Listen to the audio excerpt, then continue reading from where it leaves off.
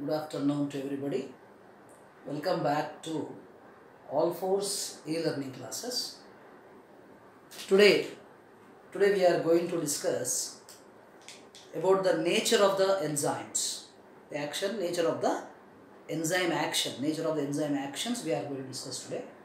In previous session we discussed about how the enzymes are acting as a catalyst, with the catalyst and without catalyst, how the reactions are taking place. Now we are going to discuss about the nature of the action of the enzymes. Nature of the action of the enzymes. So in this topic, nature of the action of the enzymes, what is the mechanism is there? How the enzymes are converting the substrates. You know very well, in the beginning only we discussed that is substrate molecule is a combined with a specific site or active site of enzyme. This enzyme is a catalyst, highly reactive, the sites are there, and the substrate molecule which is going to bind here and form a enzyme substrate complex. This is called as the enzyme substrate complex. This is enzyme substrate complex. Once this enzyme substrate complex is formed, the tightly bound the substrate molecule into the enzyme, particularly active sites of the enzyme. Once it is enzyme tightly bound to the substrate molecule, conformational change occurs. The conformational change occurs in the enzyme and it's a little bit modifies and alters and tightly bounded, it forms a complex. At this stage, next what happens here, after this, the bonds are going to break in the substrate molecules and new bonds are going to form. That means substrate molecules, once combined with the enzyme and conformational change occurs, then its bonds going to break in the substrate molecules and the new bonds are constructed and converted into the products. That means they reach the transition state. So this is formed into a intermediary product called as intermediary product called enzyme product complex. This is also a complex. This is a complex. But once this is over, once the substrate molecules are converted to products, at the end of the transition state finished, then they separated as again enzyme and as well as a product. So these enzymes action is very specific because they combine or they form the bonds with the specific substrate molecules. Very specificity is there. The enzyme will act on particular only one substrate molecule. That is the reason the conformational change occurs when it tightly bound it. Then we form a complex. Then bonds present in the substrate molecules are going to break, converted to the products. Then products is outside as enzyme and this product is coming outside. So this mechanism is explained by two theories are there in this. One is called as the lock and key model. One is called the lock and the key model is Emil Fischer. First one is called as the lock and as well as key model. This was proposed by the Emil Fischer. One of the scientists is called as the Emil Fischer. So Emil Fischer proposed that lock and key model, the action of the enzyme, how they are taking place, the activity of the enzyme as a catalyst, converting substrate molecules into products, mentioned in the lock and key model proposed by Emil Fischer. How it is takes place, let us see. So these are having the, suppose this is the enzyme. This is the enzyme.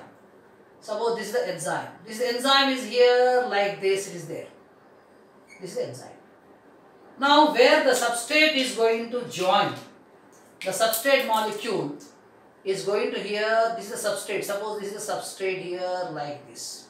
This is called substrate. So this enzyme substrate combine together. They form a conformational change. Once here they join tightly bound it. So that is the reason here like this, here occurs. It occurs like this. Then next here you tightly bound by the substrate. And this is called as the enzyme, this is called the substrate molecule and form a complex. So like this one. So once this is conformational change is over, and according to the enzyme, according to the substrate also sometimes this enzyme modifies its active sites also. And as a result of that, after that, it's going to give rise to the next enzyme as it is like this, and this product, the product may be here, may be formed here like this or like this. So this is the enzyme and these are all the products here. So they will come out of this one. Again this enzyme and as well as products comes out separated. So in this way, just like a lock and key model, how the lock will open with a specific key. Similarly, every enzyme having its specific sites are there. And according to the sites here, this is called active sites. These are all called active sites. Where this active site, the substrate molecules are exactly, they are going to fit into the active site. They are fixed. Once the fixed here, conformational change occurs. According to this one, sometimes the enzyme is also alters its shape. And then the starts breaking of the bonds in this and new bonds are constructed, converted to the products and comes out. This is a lock and key model, just like a, you know very well, simple lock is also, we know very well in the case of lock. This will open particular key. With the particular key it will open. So the key is having a special design like this one. It will, the lever which is going to fix in that, the lever action which is going to fix in this grooves and lock will open. So this is the simple explanation by the lock and key model by the Emil Fischer. So the first, what happens here? In the first step, the enzyme combining with the substrate molecules. Number one. Number two, the enzyme here tightly bound to the substrate molecules. This is the substrate molecules. In third step, what happens here? The conformational change occurs. Here also conformational change. Conformational change occurs here in this. Not only this one. And the bonds will break and form a conformational change occurs and enzyme substrate complex formation takes place in third step. Fourth step, what happens here? Once this enzyme substrate complex is formed, once conformation is over, then enzyme substrate complex formed is converted into the enzyme and as well as the product complex is formed and released as enzyme and as well as product separated. So in 4 stages, the process of the enzyme action is going to take place. This is simple mechanism. What observed that, what he said, that simple mechanism how the lock and the key they are functioning and how the lock is going to open with a specified key. Similarly, particular substrate molecule is a particularly specific enzyme only that act as a catalyst to convert the substrate molecules into products. So this is the one of the mechanism is mentioned in this manner by the Emil Fischer is there. Another theory is there. Another theory is there called as the Koch-Land proposed induced fit theory. It is also similar, almost like this only. Induced fit theory. Another theory proposed here by the induced fit theory is the second one is called as the another one is called as the induced fit theory. Induced fit theory, it was proposed by the Koch-Land. Koch-Land proposed this induced fit theory. How it says that?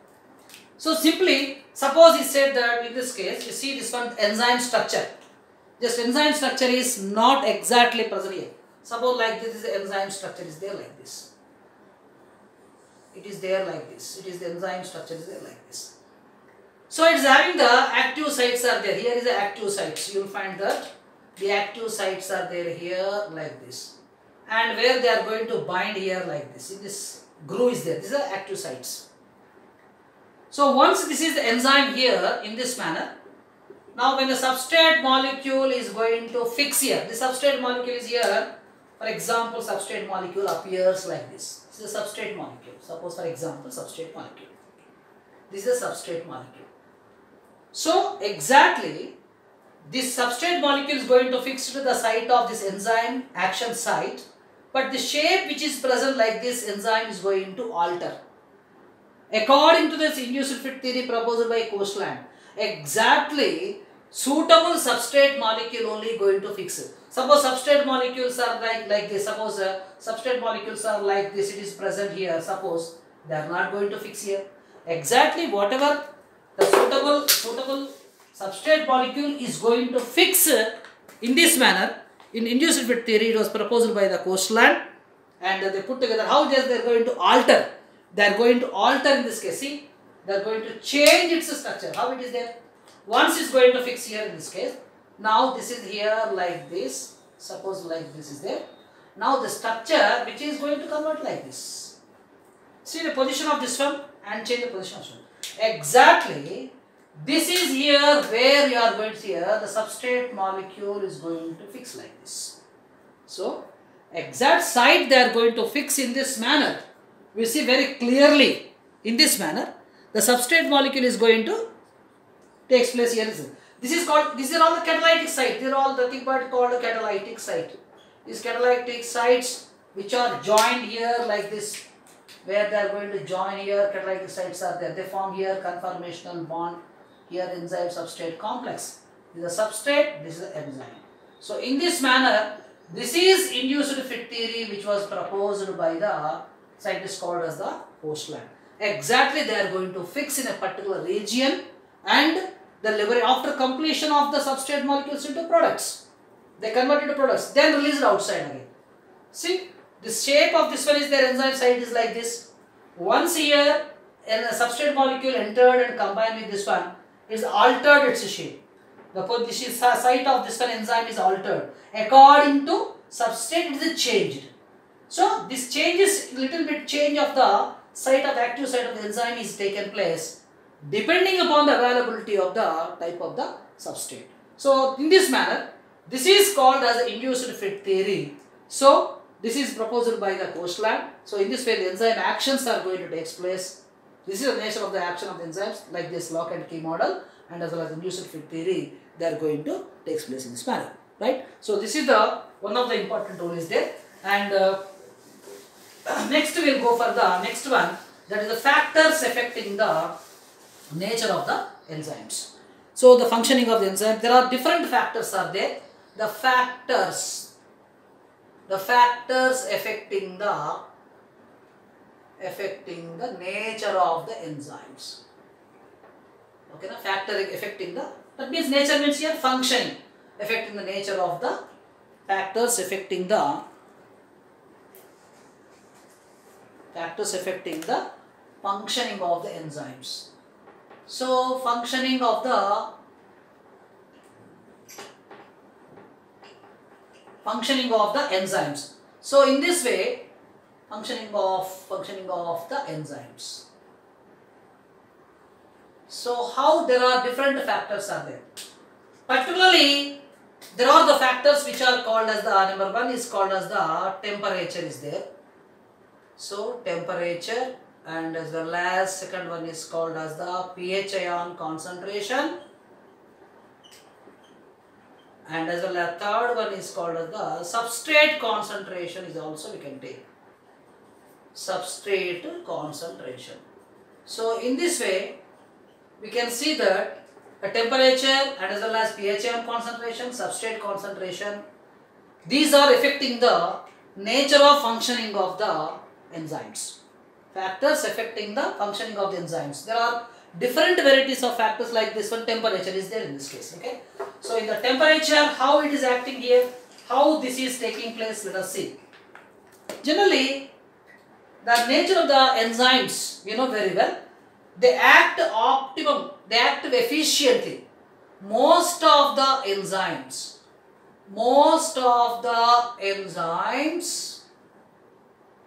act efficiently efficiently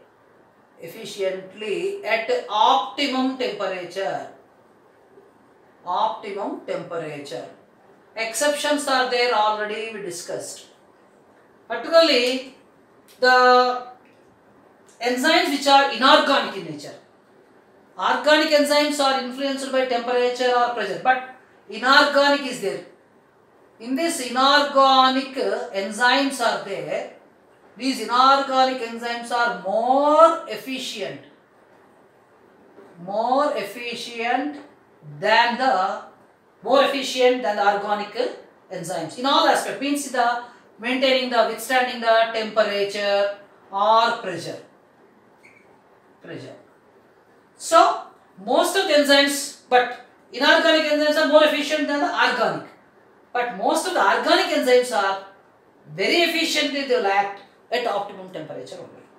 So at what higher temperature and lower temperature? You should remember that at low the enzymes are inactive. Enzymes are inactive, generally inactive at lower temperatures. So that is the reason we know very well the food materials are not going to spoil at lower temperature if you keep in low temperature, like just like a fridge. We will keep our food materials in the fridge, they do not spoil because of the reason that is low temperature, enzymes are inactive. But at higher temperature, what happens at higher temperature? At higher temperature, the enzymes become denaturation takes place. So this denaturation takes place at higher temperatures. What is the meaning of denaturation? Means here breaking of the bonds. The breakage of the bonds which are going to take place in the amino acid sequences of the enzymes. Because in amino acid sequence is nothing but a protein. So all enzymes are all made up of proteins. So the amino acid sequences are going to break due to higher temperature. That is called denaturation. Breaking of the peptide bonds present between the amino acids in a protein. Protein is nothing but enzyme protein, not ordinary all protein. Because all proteins are not acting as enzymes. Only catalytic nature of the proteins only act as enzymes. So that is the reason where the catalytic nature of the proteins with amino acid sequences are there, due to higher temperature, they break. Suppose if they cross beyond 60 degrees centigrade generally, they are going to break. Actually below 40 only they efficiently will work. Below 40 degrees centigrade they efficiently work. If you cross this one, means if you reach the maximum 60 degrees centigrade, the organic catalyst or enzyme proteins are going to denature. Means amino acids are going to break and they do not function as a catalyst. So at lower temperature, at higher temperature, they are not going to act. At optimum temperature, majority of the organic enzymes acts as a efficient catalyst in performing the functioning of the chemical reactions, converting substrate molecules into products. So this is the nature of the action of the enzyme. So two aspects are there we discussed, that is one is called lock and key model and induced fit model, and Emil Fisher and Coastland proposed all this one. Okay, today I will end this session and will continue tomorrow. Good day.